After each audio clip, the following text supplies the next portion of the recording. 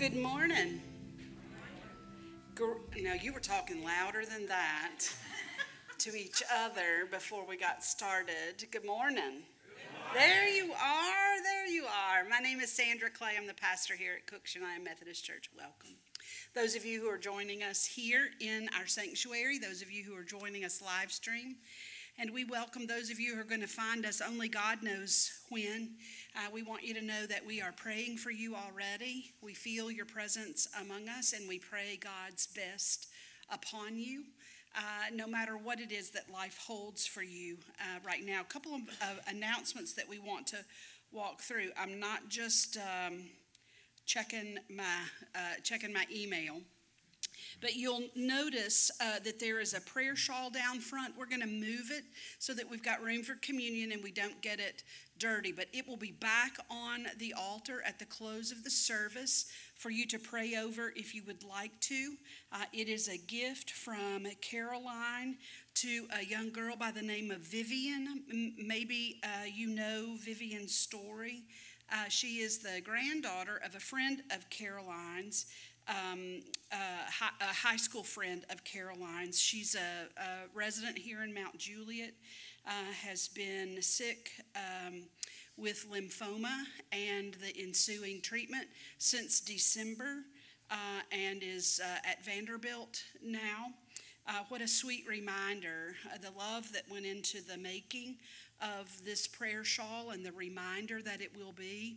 And Caroline is allowing us to be a part of that gift too. So we'd love for you to just simply say a prayer over Vivian and her family and her her caregivers before you leave today, so that we might package that up and make sure that she gets it. And there are tons of other ways for us to be of service to God by serving God's people.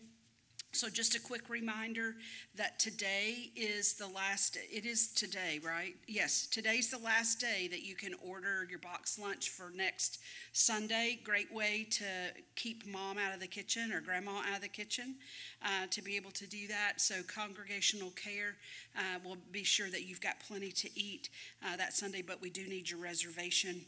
Tons of opportunities with backpack program and salt. All that information is in the bulletin.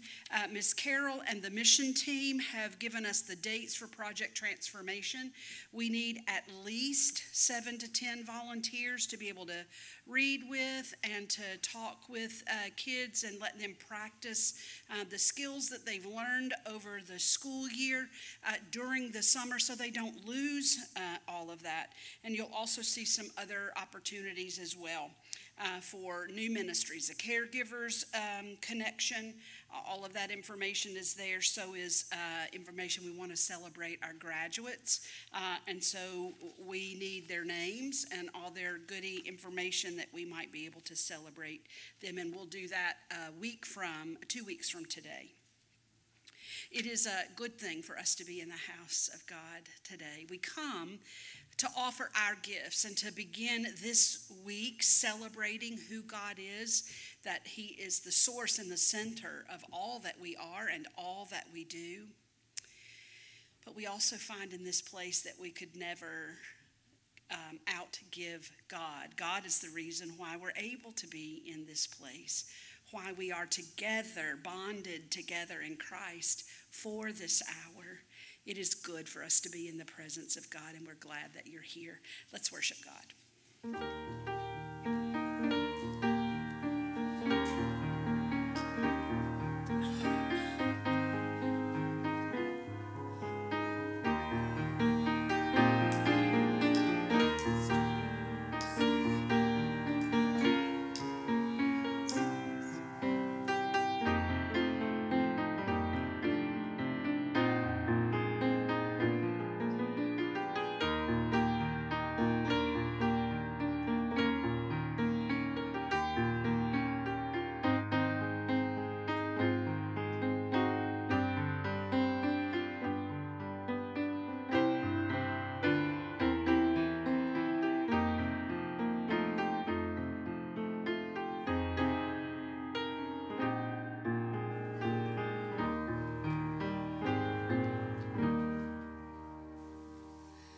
Good morning.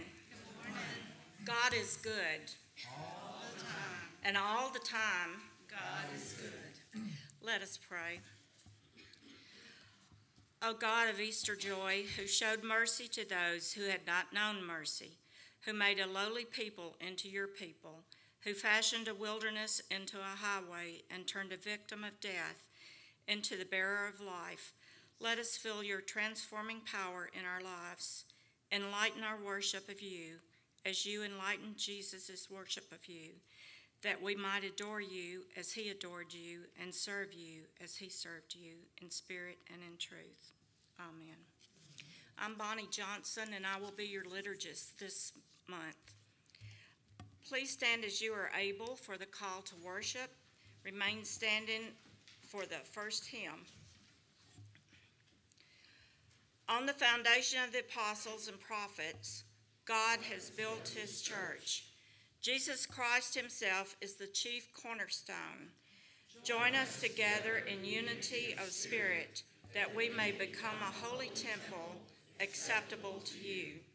Through Jesus Christ our Lord, who lives and reigns with you and the Holy Spirit, one God, now and forever.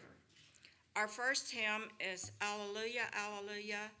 We'll sing verses 1 and 2. It's found on page 162 in your hymnal or on the monitors.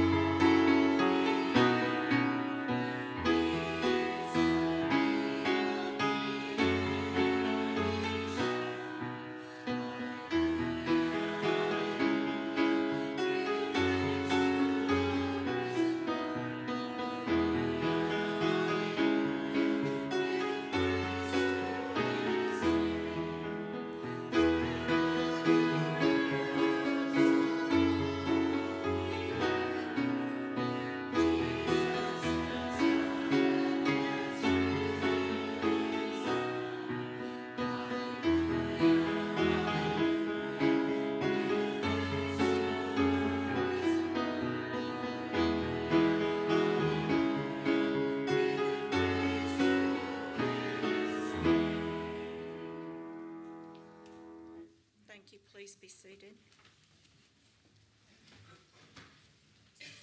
Our scripture this morning comes from 1 Peter chapter 2, verses 4 through 10. Come to him, a living stone, though rejected by mortals, yet chosen and precious in God's sight. And like living stones, let yourself be built into a spiritual house, to be a holy priesthood, to offer spiritual sacrifices acceptable to God through Jesus Christ. For it stands in Scripture, see, I am laying in Zion a stone, a cornerstone, chosen and precious, and whoever believes in him will not be put to shame. To you then who believe, he is precious. But for those who do not believe, the stone that the builders rejected has become the very head of the corner, and a stone that makes them stumble, and a rock that makes them fall. They stumble because they disobey the word, as they were destined to do. But you are a chosen race, a royal priesthood, a holy nation, God's own people, in order that you may proclaim the mighty acts of him who has called you out of darkness into his marvelous light. Once you were not a people, but now you are God's people. Once you had not received mercy, but now you have received mercy. This is the word of God for the people of God. Thanks be to God. Amen. Thank you, Bonnie.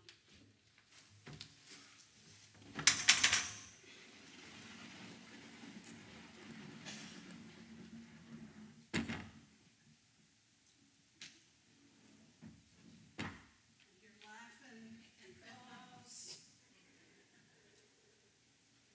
Do you even, what am I doing wrong, Eric? Okay. So do you even know what a cornerstone is? Do you? What's a cornerstone, Miss Patty?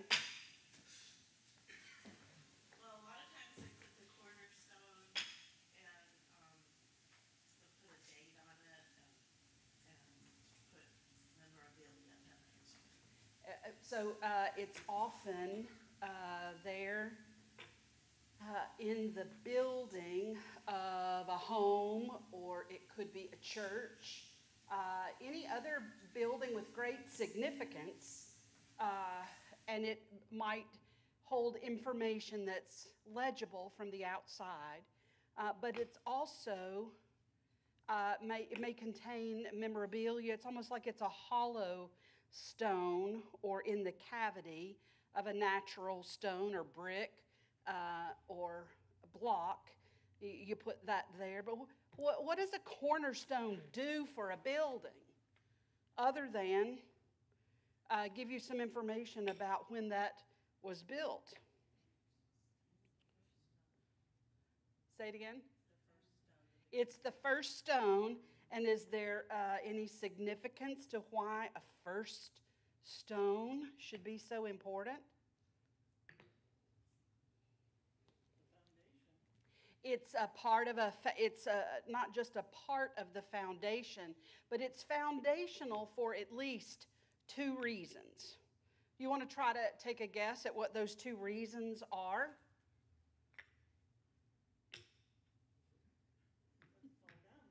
It would fall down without it.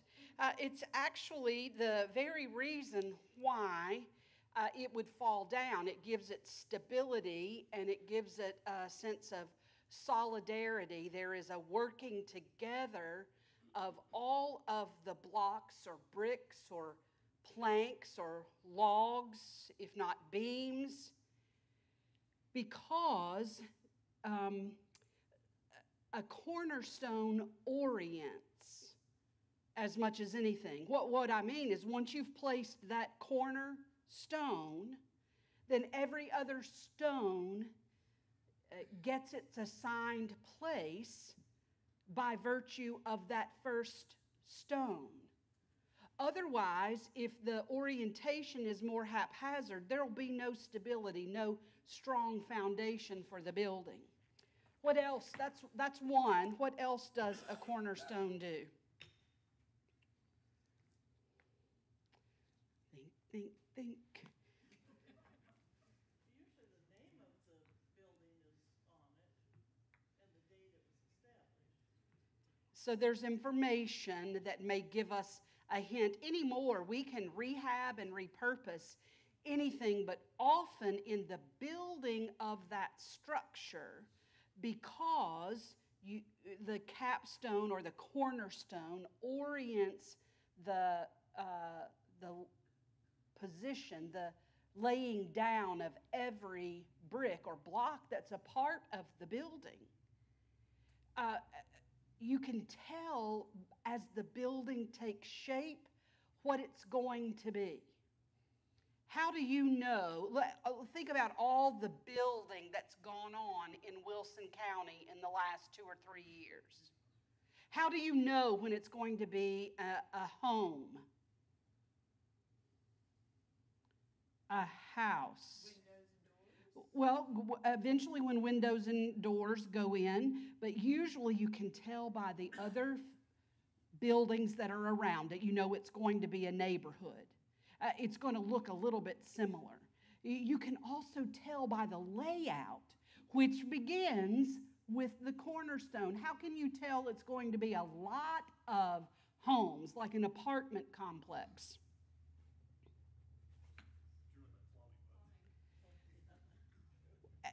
And you have to know how the building is going to be laid out to know where the plumbing is going to be. You have to have an idea already in mind, but it all is oriented, bless you. It is all, I guess the Jenga blocks are a little dusty, so sorry about that. So y'all know about Jenga, right? Yeah, what's going to happen if Okay, so I can pull that one out and there's no problem. Which other one should I take next? The middle one? Like there?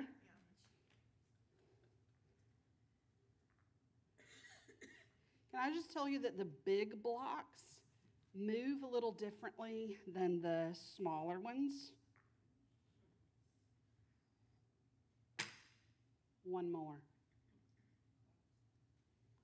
The same one below it, The same one below it, like right. the middle,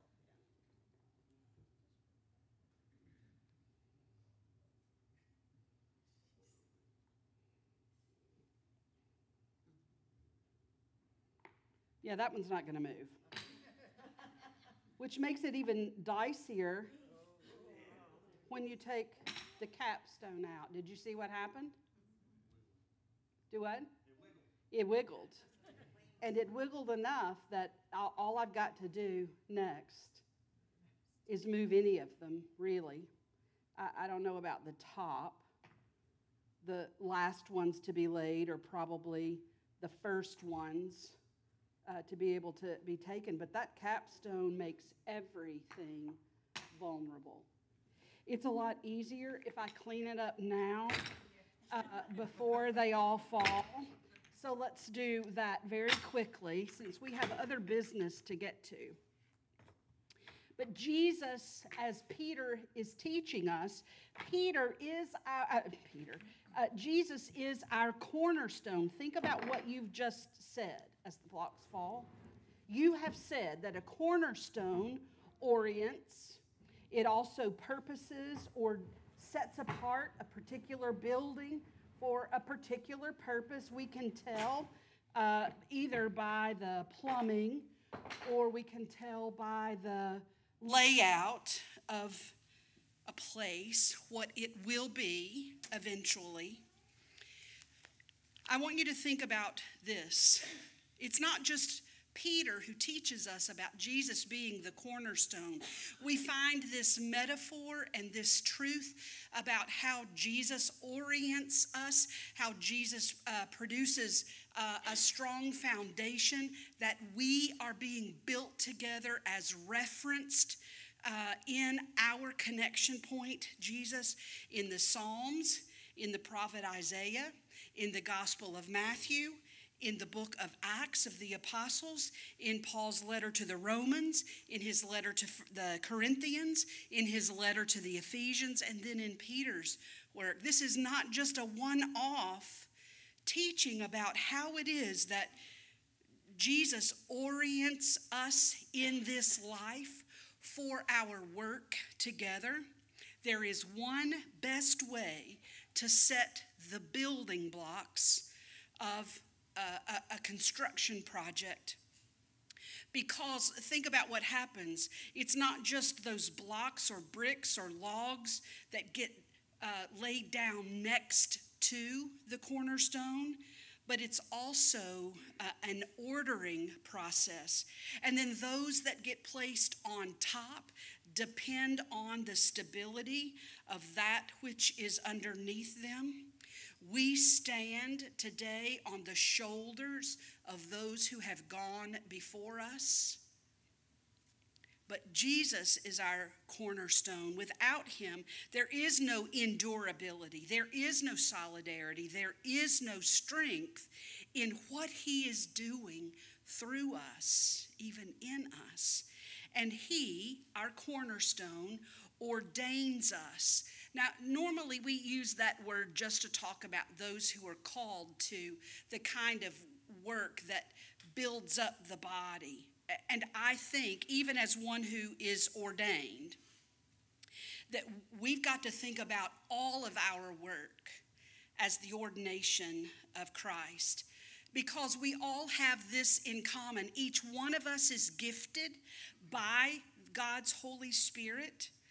And it is your work and my work together that builds this spiritual household that we are to become. So all of us, as different as we may be, become one as our cornerstone holds us together. and purposes us by design for what will be more than just a spiritual house. Now, I know we talk about the house of God. What were the rules for the house of God, by the way, when you were coming up, as we say? What could you do and what could you not do in church? No running. Oh my gosh, I can't tell you how many whoopings I got because got a little light in the steps coming down the house and have to be quiet.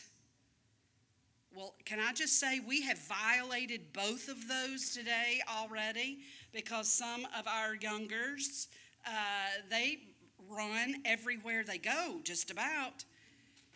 And you and I can be, the joy, what are you supposed to do with the joy that's bubbling up within us when all that is respectful is quiet? There's a time for that. But when Peter is teaching us, there are 3 things that God is expecting us to be built into.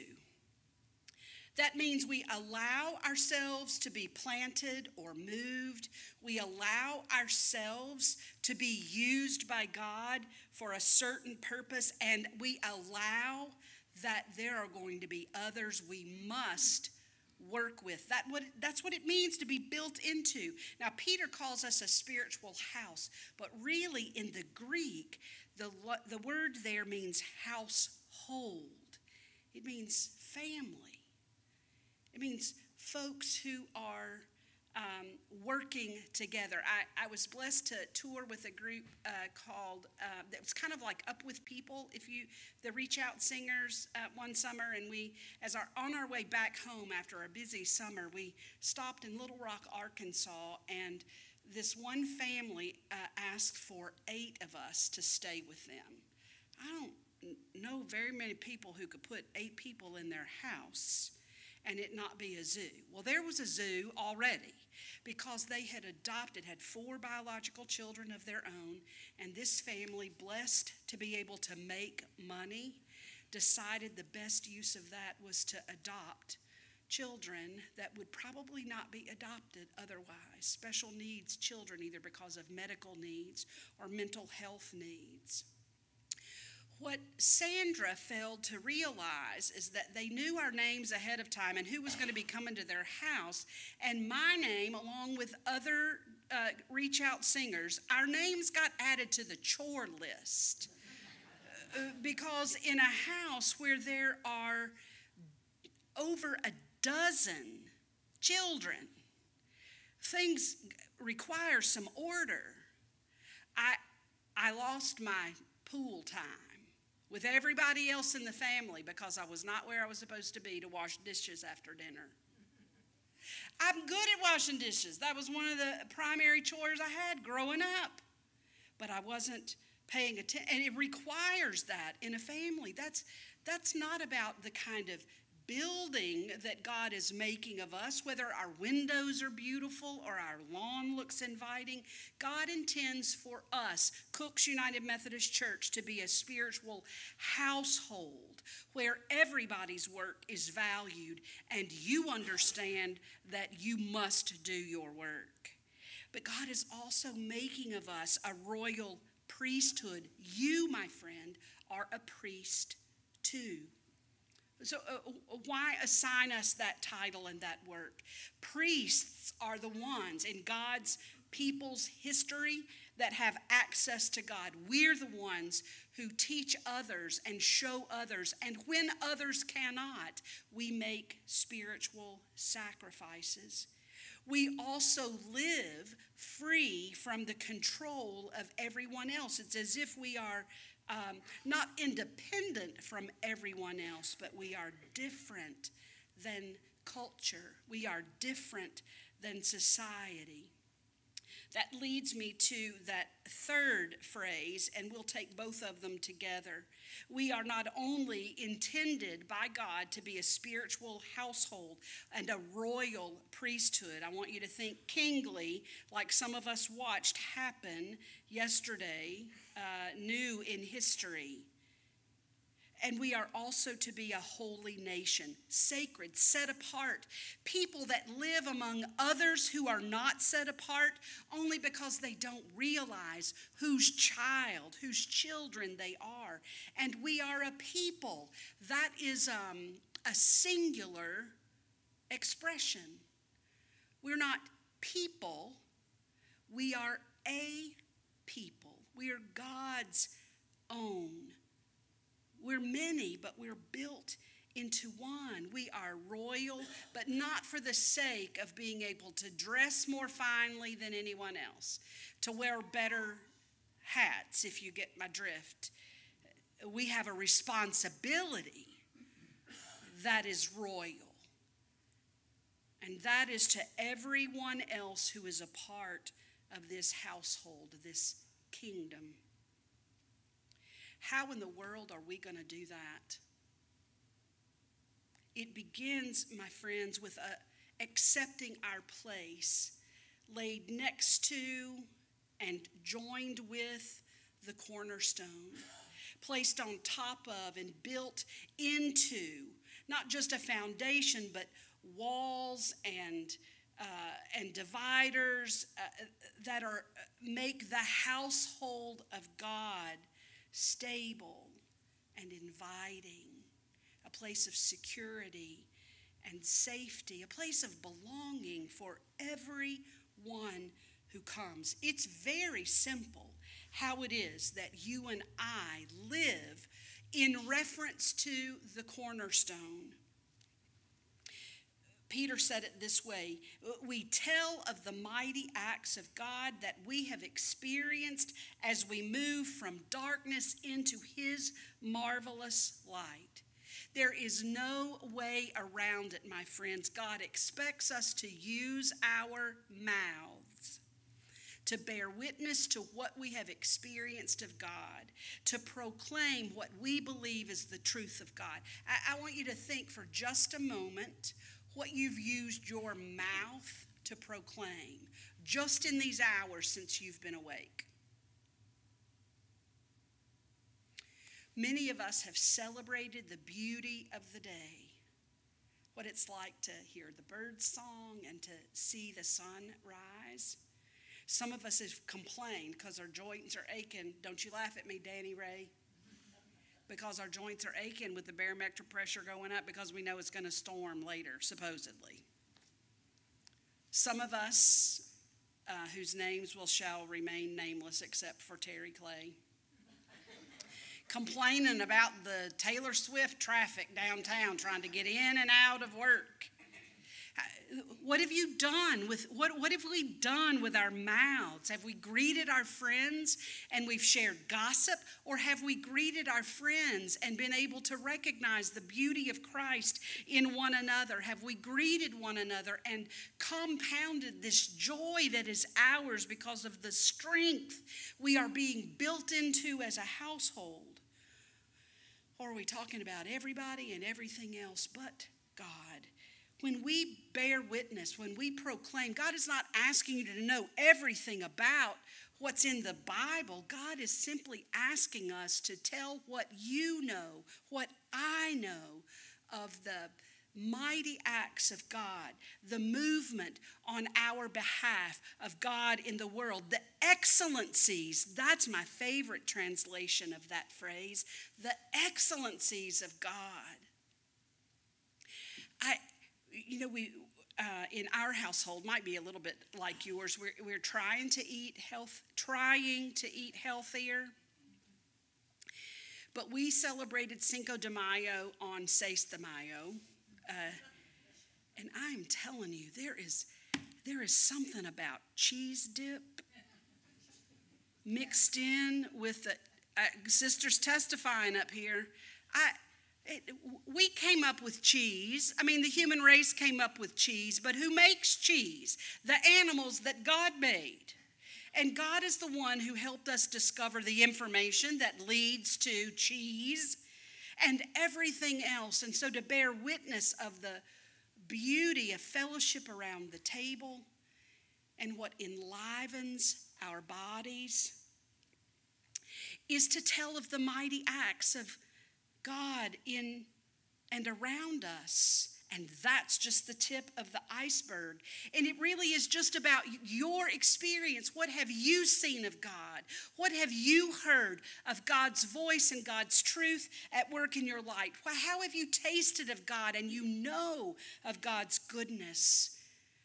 What about the smell? I don't know about you, but fresh cut grass smells like Saturday to me, because that's the way we did it in my family growing up.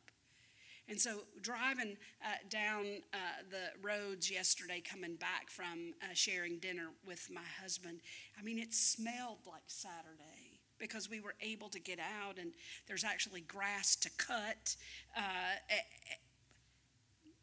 That is a mighty act of God too. The beauty and the glory all around us, and you, my friends, are evidence of his glory too. We are to tell of our experiences of the mighty acts of God as you and I move from darkness into his marvelous light. The darkness sometimes is simply the darkness of this world that is broken because evil has been allowed to reign. But you and I are a part of that. When we would rather choose our own blindness than to accept the truth of God and make changes, when we allow ourselves to be distracted by things, like joints that want to complain about the weather, instead of us being glad we just could get together today. And listen to this, when you and I are disoriented from who and whose we are, it's almost as if we, the bricks and the blocks that are being built together into God's household, rebel against the pattern and the place that we have been asked to fill so that the world will come to know the love and the grace of God. His marvelous light is the revelation, the understanding, the new truth that you know, which becomes not only our hope for tomorrow, but our freedom in today. The assurance that the life that God has promised us in Jesus Christ isn't just for a time that begins somewhere out there at the end of this age and the beginning of the next, but it begins in this moment. Peter's teaching about Jesus being your cornerstone, my cornerstone, begs these questions. Will you allow God to claim you? Or are you going to stand resolute, I'm my own person? Will you allow God to claim you? Will you allow God to shower you with mercy? God knows you need it. Each one of us do. Can I remind you that mercy, in very simple terms, is not getting what you deserve. Grace is getting what you don't deserve. And God floods our life with both. Will you allow God to shower you with his mercy, protecting you from those things you've earned because of your behavior?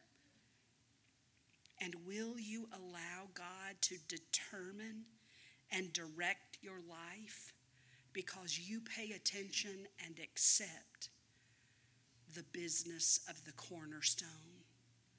We live in reference to him. And he is the one that directs us toward the very grace of God. Jesus is the cornerstone. You can accept it or not. You heard what Peter had to say. You're going to trip over it every day of your life if you won't. But if you do, you discover just how much you are loved and how purposed your life is in every role you fill, that you might be the evidence of God's glory at work around us. Jesus is our cornerstone. Hallelujah and amen. As we prepare to move forward in our time of worship, beautiful old hymn, Love Divine, All Loves Excelling, enables us to sing about that love that is kind of gluing us together, binding us one brick to another, all in orientation from the cornerstone. You can remain seated. Let's sing together verses 1 and 2, hymn number 384. The words will be on the screen, or you can use your hymnal. And let's sing together, Love Divine, All Loves Excelling.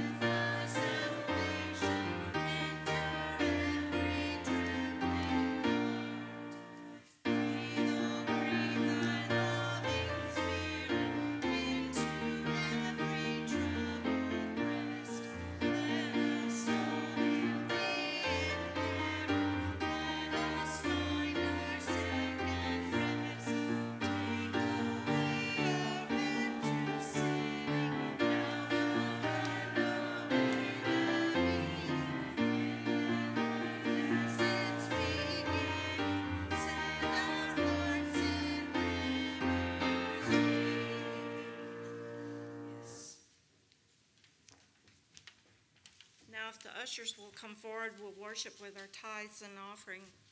And as they're coming down, I'll remind you that listed in your bulletin are other ways that you may give, and they're also on the monitor.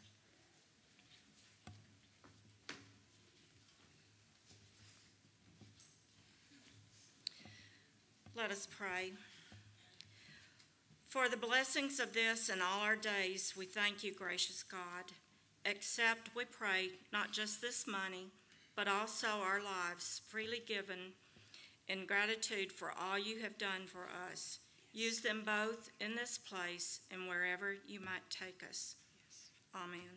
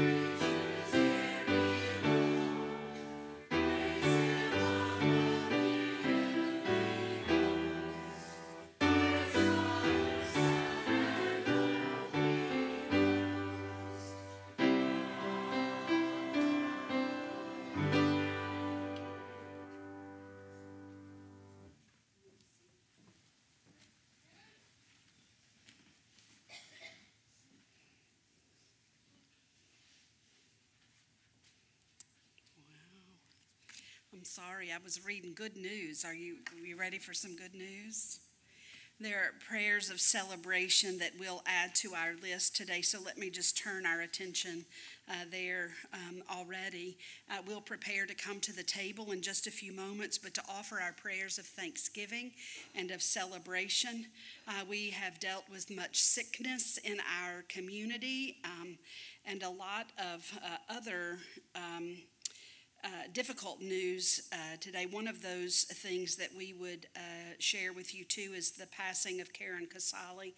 Karen is an extended member of the McCann family, and so we pray for the peace of her passing and for the celebration of her life even in this time of grief. And we also pray with great celebration for the birth of two precious new ones, Luke Mariner, born April the 28th, and Ezra Pritchard, Azariah. What a beautiful name. Born May the 5th. Cinco de Mayo. There are other Cinco babies I know in this place. Cough it up. If you were born on, because I know Brooks is down visiting his granddaughter who was 12 on Friday. Anybody else have a Cinco birthday? That's right. Amy? No. Is it Amy? Amy has a. Whew, okay. No, there's great celebration in all of that. And we celebrate, too, the very presence of God that has made those who are also occupants on our prayer list, for them to know hope even as they continue through the struggle that life holds for them now. We know that God is bigger, God is more present, and God has a purpose and a plan. Would you join me as we pray?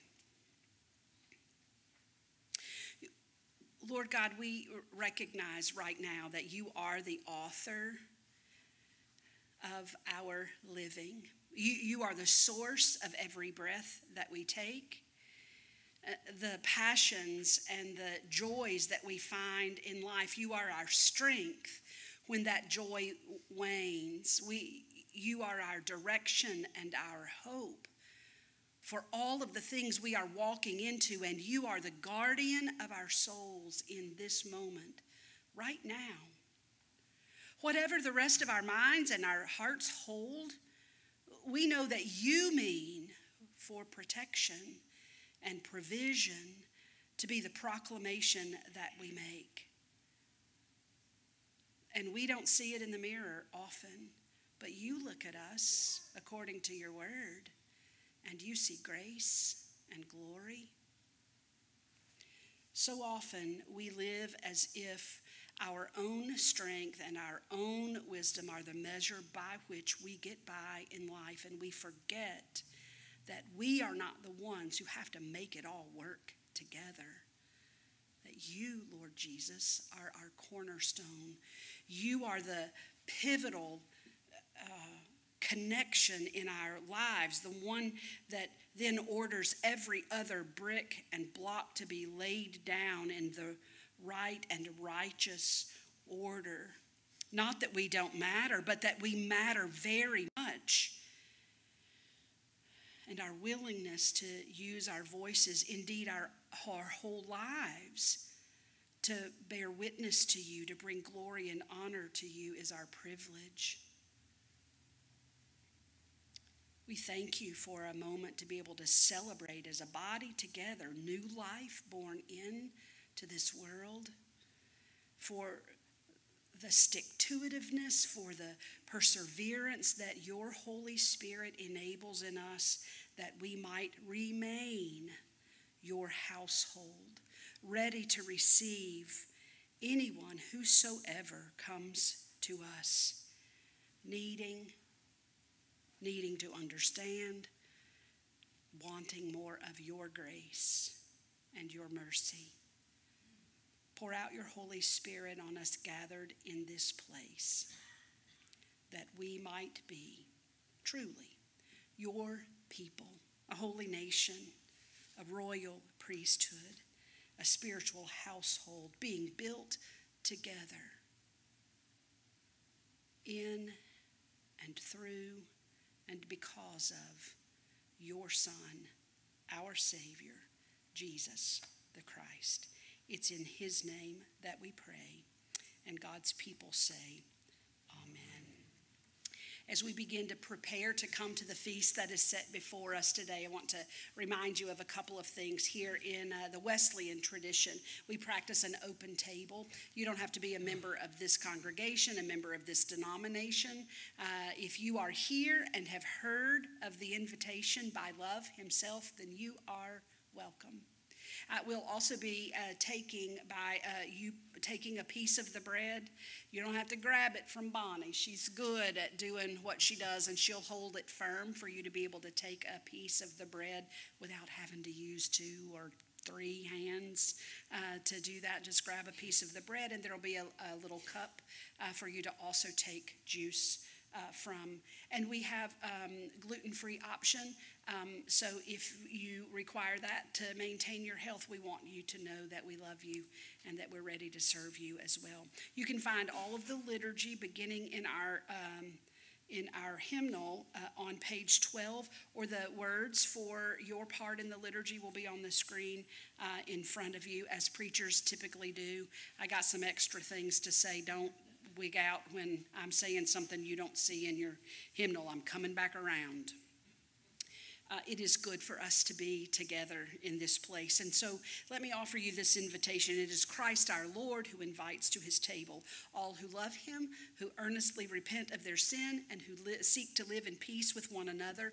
Therefore, it is with courage that we confess our sin before God and before one another even now. Would you pray with me? Merciful God, we confess that we have not loved you with our whole heart. We have failed to be an obedient church. We have not done your will. We have broken your law. We have rebelled against your love. We have not loved our neighbors, and we have not heard the cry of the needy. Forgive us, we pray. Free us for joyful obedience through Jesus Christ our Lord. Amen.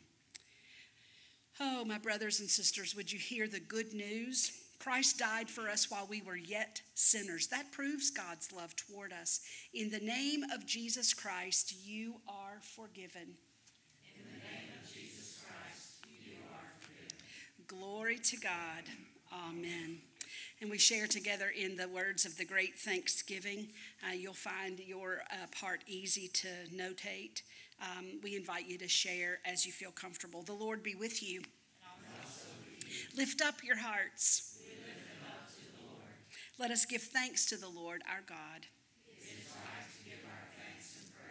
It is right and a good and joyful thing always and everywhere to give thanks to you, Father Almighty, creator of heaven and earth. You formed us in your image and breathed into us the breath of life. When we turned away and our love failed, your love remained steadfast. You delivered us from captivity, made covenant to be our sovereign God, brought us to a land flowing with milk and honey, and set before us the way of life. And so with your people on earth and all the company of heaven, we praise your name and join their unending hymn. Holy, holy, holy Lord, God of power and might, heaven and earth are full of your glory. Hosanna in the highest. Blessed is he who comes in the name of the Lord. Hosanna in the highest. Holy are you, and blessed is your Son, Jesus Christ. By the baptism of his suffering, death, and resurrection, you gave birth to your church. You delivered us from slavery to sin and death, and made with us a new covenant by water and the Spirit. By your great mercy, we have been born anew to a living hope through the resurrection of your Son from the dead.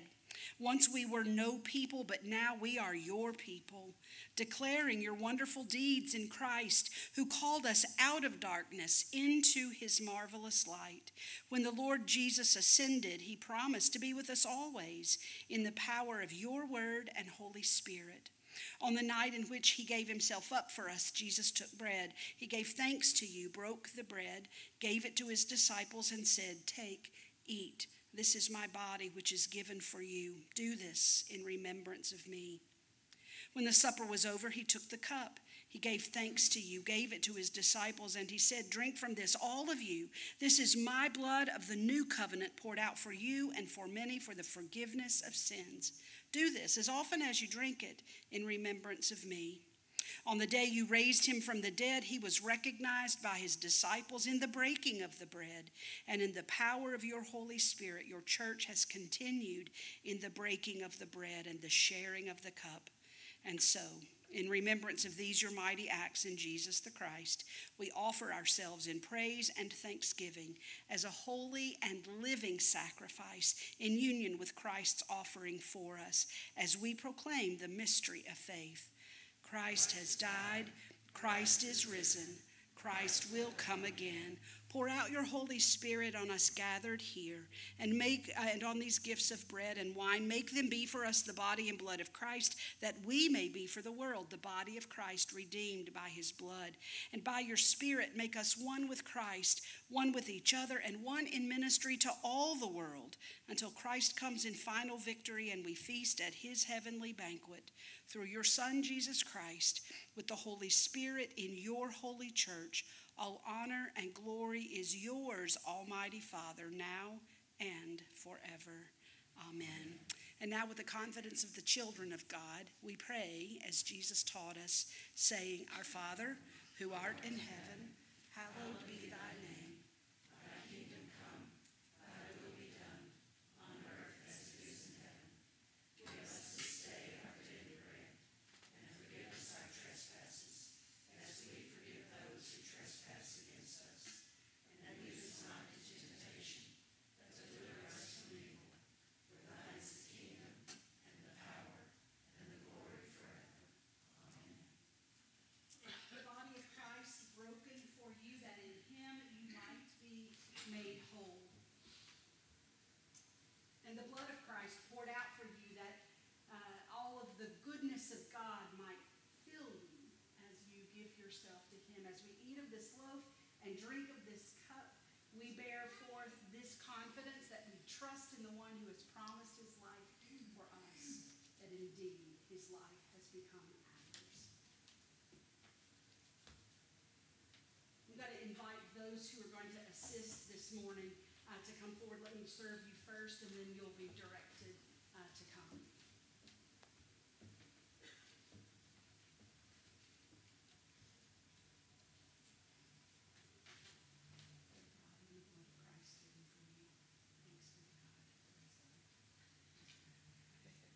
Bonnie, the body and blood of Christ given for you. Thanks be to God for his love.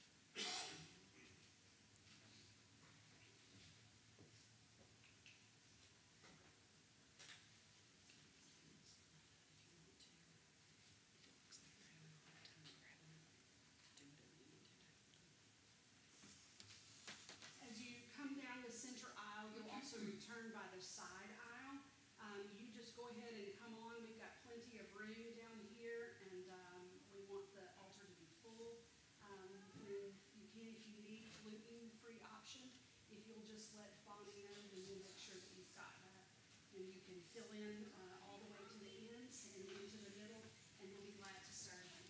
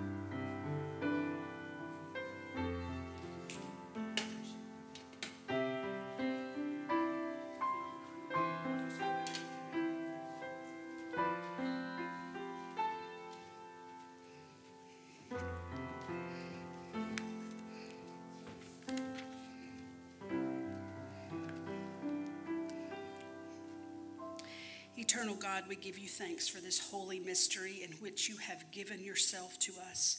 Grant that we may go into the world in the strength of your Holy Spirit to give ourselves for others. In the name of Jesus Christ, our Lord. Amen. So I know it's May, but we've chosen a hymn to close with. I know you already saw it in the bulletin. You overachievers read ahead anyway, and you've probably thought, what in the world?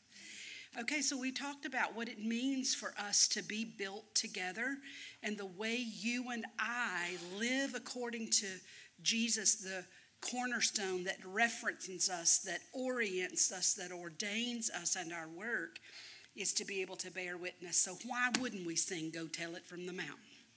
So that's exactly what we're going to do. Him, do what? In just a minute. In just a moment. There we go. Number 251 is the hymn number. You can find the words up there. And we want to invite you to stand as you're comfortable to be able to do. How many verses, Rick? 3. Okay, there you are.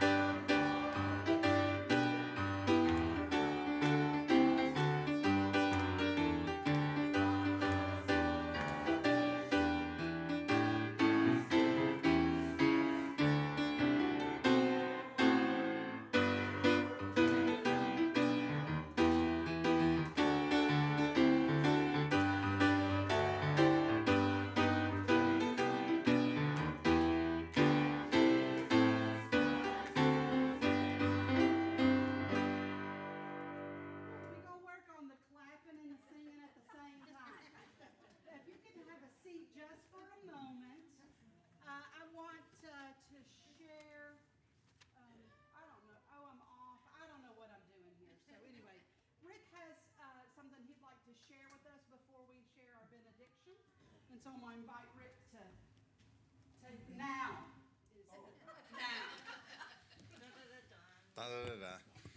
Good morning. Thank you for allowing me to share. So, talked with, I was gone for a couple of weeks right after Easter. I don't know if a lot of you know what I do in my life besides play the piano and direct the handbells and the choir and, give Sandra a hard time. But there's a lot of things I do outside this church in my music life and my career.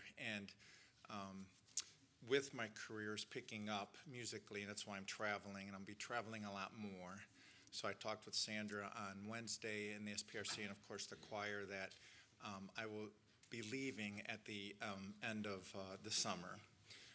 Just because I'll be just gone so much. This was, so you know, one of the hardest.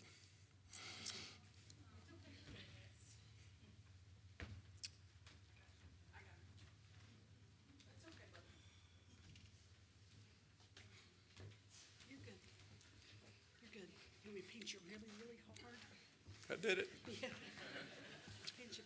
Very hard decision. I've prayed for several months on this, but it's the right thing for me to do. And I make the announcement now, so we have time to find some replacement for this church. I love this place. I will be sharing in the newsletter a little bit more of what I do and why I'm leaving, so you have a better understanding. This isn't the time and place for that. But we have work to do still. I'm not leaving yet.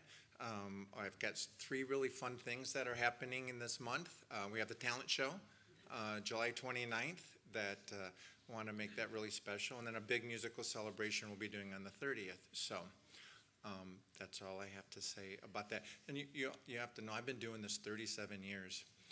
I know not here. And I know I started when I was 10. So, but actually 2 weeks from today, I'm celebrating my 60th birthday. So I've been doing this a very long time. And it's time a new chapter is taken place in my life. So that's it. I think we're good to sing this a cappella. Oh. And so would you come Sure. down here and this is the first time he gets to hold hands with everybody else.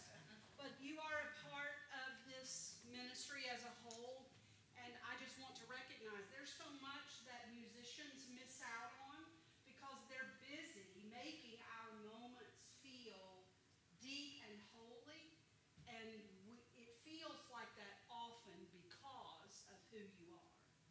And there is nobody else who could give me a harder